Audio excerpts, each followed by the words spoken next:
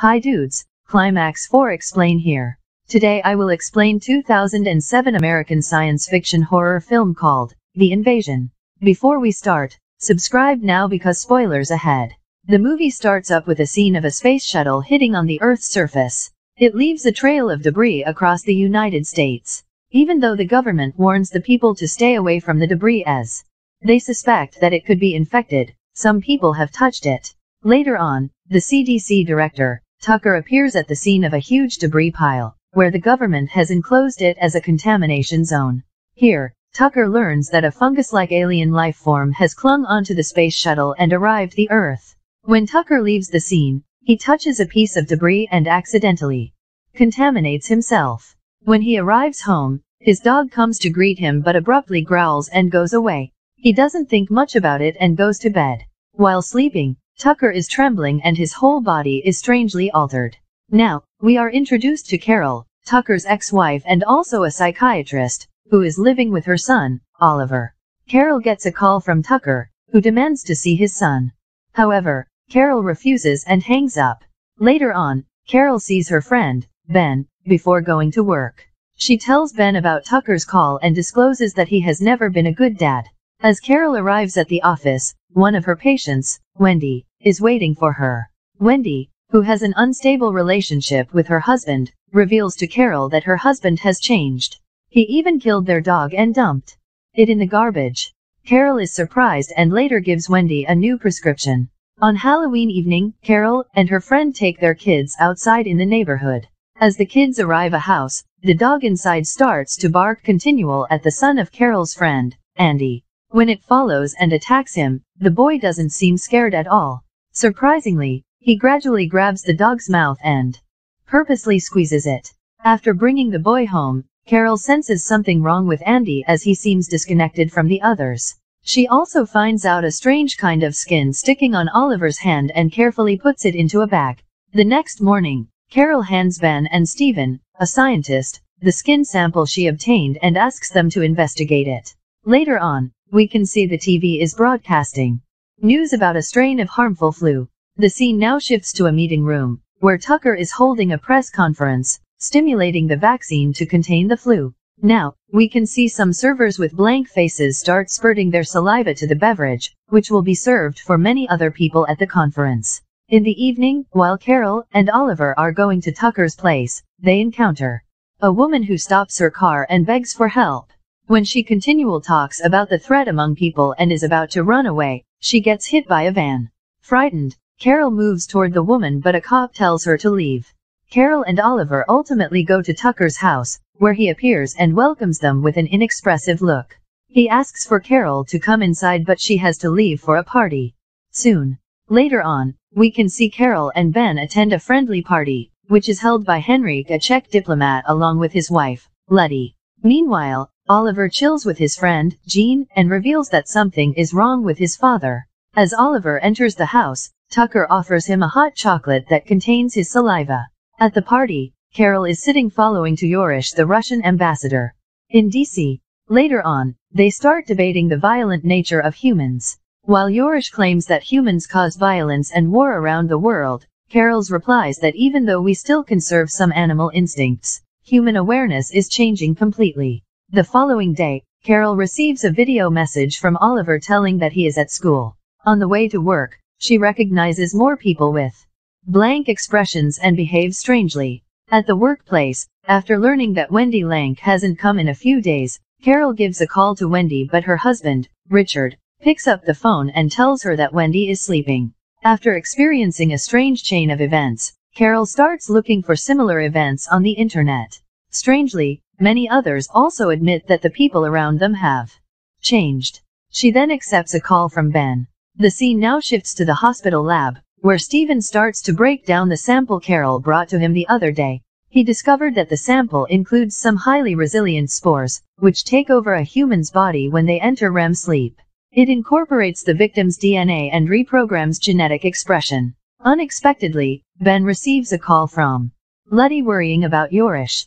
Ben, Stephen, and Carol promptly rush to Letty's house. Here, they find Yorish lying on bed and is completely covered in a horrible appearance. As Carol starts to take a photo, Yorish wakes up and assaults her. Ben pulls Yorish out, and he crawls out of the room until he dies because of the REM sleep interruption. Sensing something bad will happen to Oliver, Carol instantly rushes to Tucker's place. As Oliver is nowhere to be found, Carol storms out to look for him. Tucker and his colleague corner her in the kitchen and ask her to join them. It turns out that Tucker is some of the first ones contaminated. He uses the CDC to spread the spore, disguising it as a flu vaccine. Carol is stunned after learning the truth. As he resists, Tucker holds her down and spurts his saliva on her, endeavoring to infect her. Moments later, Carol runs to the street calling for help but no one replies. Then, she enters the subway while accepting a message from Oliver. It turns out that he was brought by his father to an unknown place. Soon, Carol starts to worry because she can't end a message to Oliver back. Just then, a strange man on the train tells her to calm down and show no emotion to fool the infected. In a while, a group of infected people walks in as a woman in the cabin stands up and fights back. The non-infected like Carol start to run to another cabin and try to stop them. Ultimately, Carol manages to escape from the train. After making it to the ground, Carol attempts to keep calm and shows a blank face to fool the infected. Later, Carol joins Ben and Steven at Luddy's place.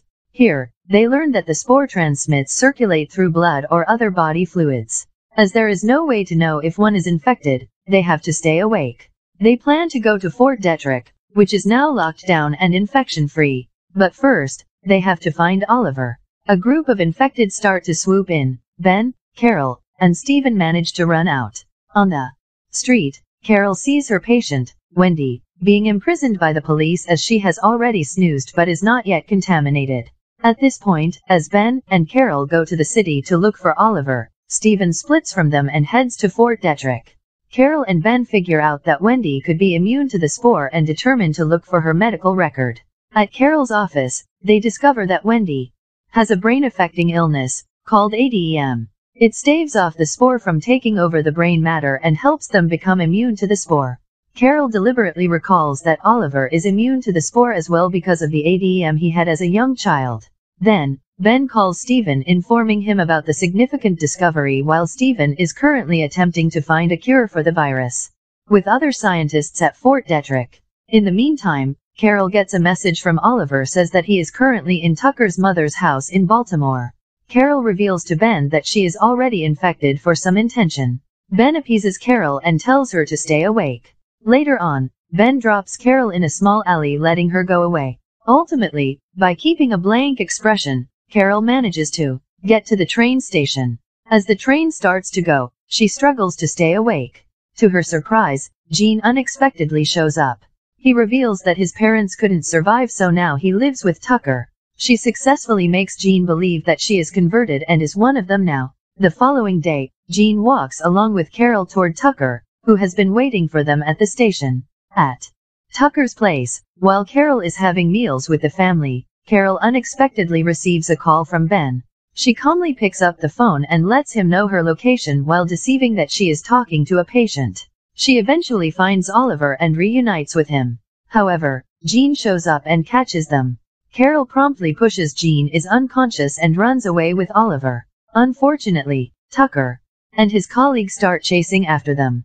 To get away, they manage to hide in a basement. However, they accidentally make a sound, which draws Tucker's attention. He enters the basement and locks it while asking Carol to join him. When Carol manages to open the door, Tucker unexpectedly appears and chokes her. Oliver hits Tucker from behind but promptly gets grabbed. Carol attacks Tucker, unconscious, and flees with her son. Ultimately, Carol and Oliver reach a pharma store and take some pills to keep Carol awake. She calls Ben and tells him her location. In the meantime, Carol also discovers a room where she finds many other infected people reconverting. After walking out of that room, she gets a gun and tells Oliver not to open that door. Hours have passed, yet Ben hasn't Despite endeavoring to stay awake, Carol starts falling asleep. Oliver attempts to talk to Carol and wakes her up. Eventually, Ben shows up but the two realize that he is also mutated. Ben opens the locked door letting the infected go out. He then starts to convince Carol to join the new society as the infected are offering a better world with no crime, war, or chaos. However, it also means that There is no place for people like Oliver who are immune. Helpless, Carol shoots at the infected comprising Ben, and runs away with Oliver in a car. On the way, she attains a call from Stephen. Unfortunately, Carol crashes on the way and slowly falls asleep. The infected surround the car and try to break in. Oliver wakes Carol up and both proceed the run. He tells Stephen their location while his mom is driving the car. After that, Stephen completes with a helicopter and tells Carol to get to the top of a building nearby, where they will pick up the two of them. Carol and Oliver ultimately reach the building while dozens of the infected are chasing after them. Finally, they make it to the top floor and are rescued by Stephen. Cut to 1 year later, Stephen states that the alien virus is eliminated in an interview. Carol and Ben move in jointly and live with Oliver and Jean. And that's it. If you is the lover of similar content like this, take a look at my distinct videos, and if you love it, please break the like button and make sure you subscribe to the channel and hit the notification horn. Catch sight of you in successive video.